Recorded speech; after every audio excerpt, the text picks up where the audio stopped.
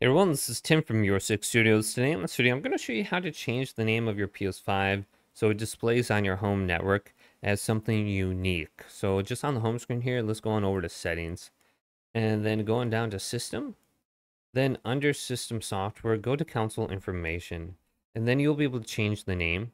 So we can just click this and then click the top where it says name and then you can enter in the name of the PS5. So I'm just going to enter mine in as like PS5 Pro or something like that. And then if you are messing around with your router or something like that, you should be able to see the name of your PS5 under your network now. So let's do PS5 Pro, just like that. And then I can back out. And that should be the name of my PS5 now. So if you're using Remote Play also, this will change the name on there so you know exactly what you're connecting to.